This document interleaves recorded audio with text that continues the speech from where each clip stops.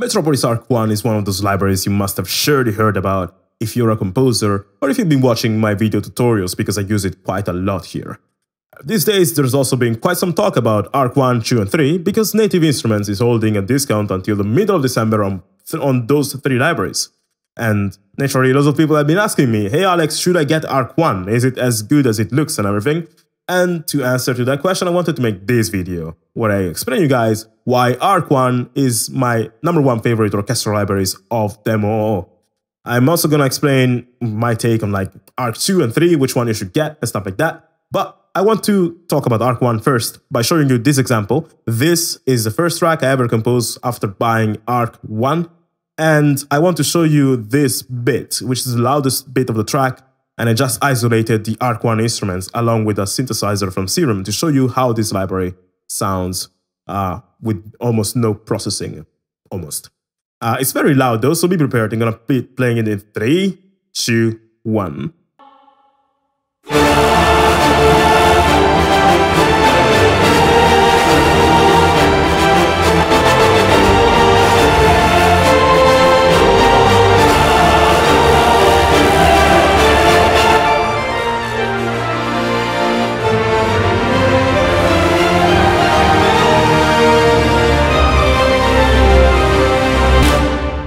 That's an excerpt from my track, The Landing, which is a Final Fantasy VIII cover. If you want to get the stems and MIDI files of this track, you can get them on Patreon, link down below in the description of this video. But anyway, when I wrote this, I was like, what the hell is that? Like, how is it possible it sounds so freaking loud?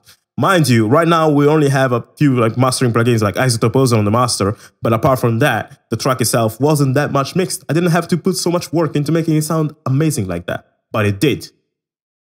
It also did in this part here in the middle.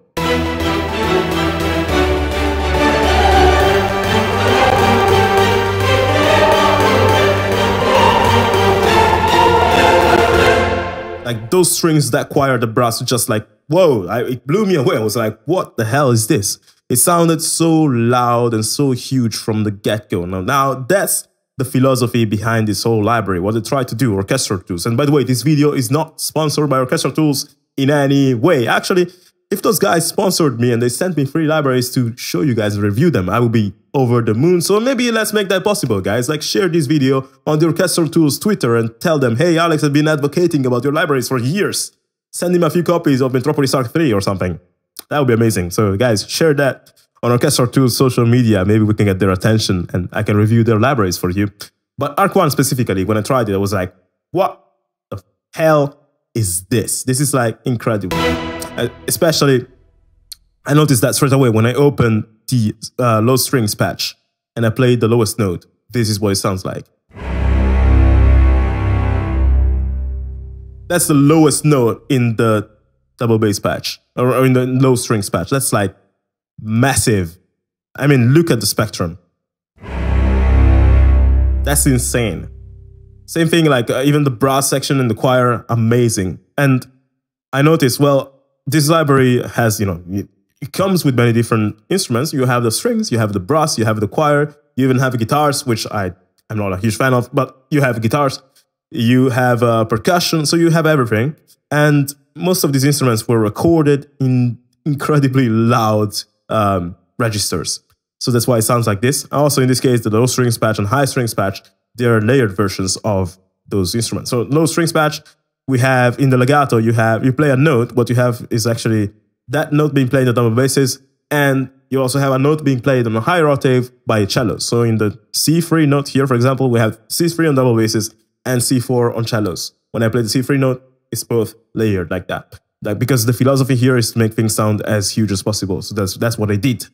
And that's what makes this library so easy to use. Now, you also have mic position. So this is like a normal library, but on drugs, on steroids or something, you know?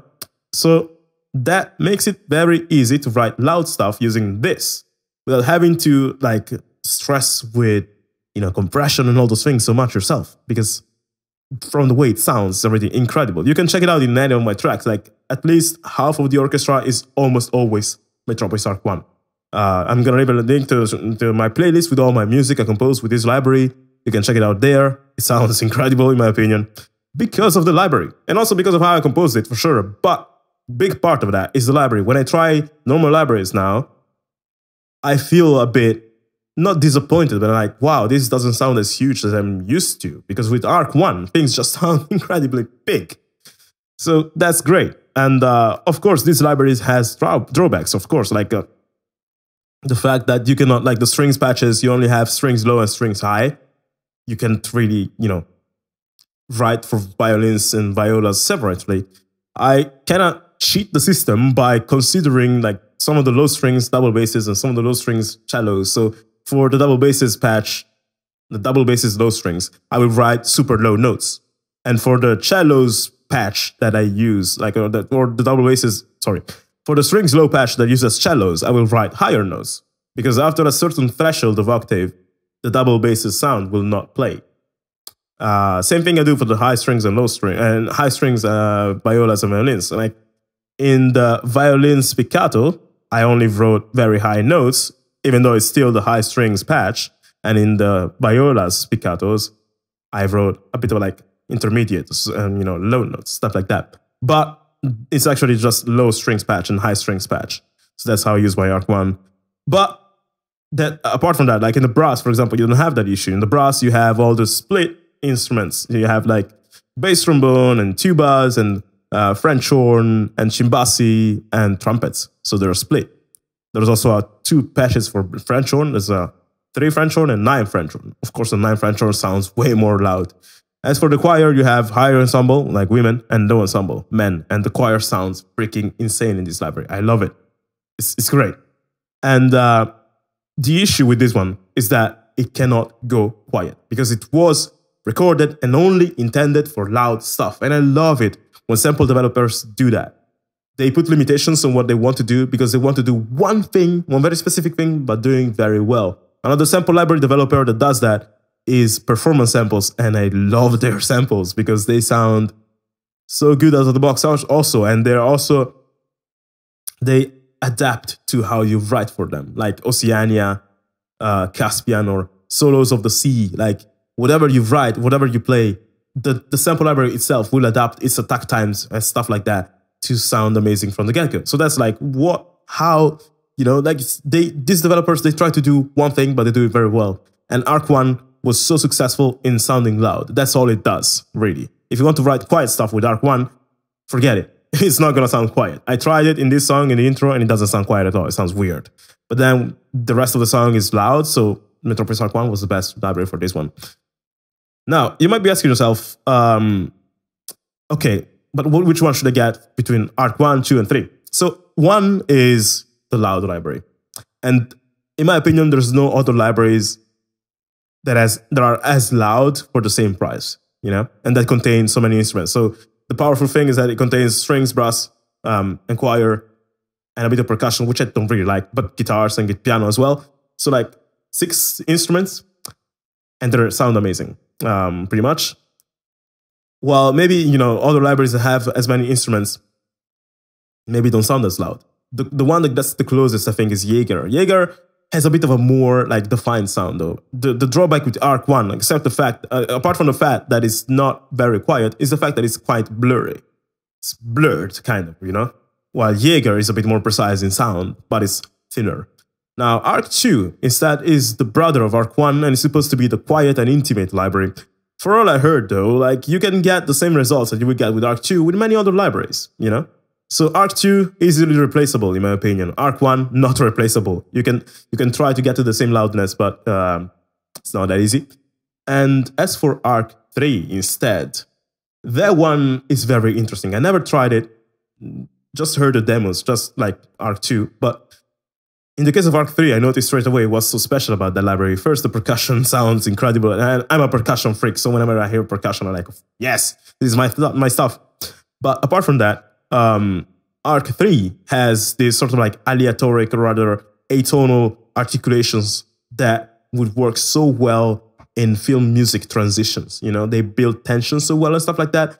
The issue is that they work well in film music, and I don't score films. I used to make music, like trailer music, a lot back in the days, 2 years ago or something. I do it a bit less now, But even in trailer music, you don't use those transitions that you would use in film music. And I don't have examples for that now. If you check out the demos for Ark 3, you're going to understand what I mean. So for me, Ark 3, would I love to have it? Yeah, for sure. I would love to have it. Would I use it? I don't think so. Like, I don't think I would use it in such a way to justify the expense. So that's why I'm not buying it. You know, that's a good, you know, when you want to buy a library right now, you might be asking yourself, should I buy Ark 1 or not? Well, the answer, or rather the question you need to ask yourself is this. If I buy it, am I going to use it a lot? Is it going to change? Like, am I going to use these libraries so much to the point that it's going to change how my music sounds? In my case, the answer was yes, because I didn't really own loads of orchestral libraries before Ark 1. And the ones I owned didn't sound so massive. You know, I had to do quite some work to make them sound huge. So I thought, well, if I get this one, I'm going to, you know, I heard the demos. I was like, wow, this sounds amazing. If I get this one and I can get the same sound, then my music is going to change. But if you feel like, oh, this would be a nice addition, but I don't really need it, maybe don't buy it. But if you feel like, wow, if I own this, then my music would change drastically, then get it. You know, Ark 3, would my music change? Not really, because I don't write film music anyhow. I wouldn't use those, you know, aleatoric articulations, I think, like those, you know, transitory atonal risers and clusters. It would be amazing to have it. It would be fun to have it, but it wouldn't justify the expense. That's why I'm not getting it. Now, judge, like, based on those things, think for yourself if you should get Ark 1 or not, or Ark 3 or not, Ark 2 or not. Honestly, I think 1 and 3 are the best. The 2, again, I think is highly replaceable. Maybe I'm wrong. I haven't tried it, but honestly, it gives me that impression. And yeah, that's all I wanted to say, really. So Ark 1, very easy to use, sounds huge and massive out of the box, sounds super loud, and the brass and choir are actually amazing, even as standalones, you know. While the strings, you have the issue that you have to use the low strings patch or the high strings patch, but, you know, you can split them by cheating. That's not very ideal, but that's how I do it. And what I do for the strings, I usually, like, after getting Ark 1, I, you know, wanted to have some strings that sounded dynamic, sounded, you know, split and everything, so I bought even cinematic strings too and stuff like that. But guys, like, I highly recommend it if you want to write loud orchestral music, but only if you don't have libraries that get so loud. If you do have loads of libraries, then why the hell have you even watched this video? I don't know. But anyway, that's all for this quick review.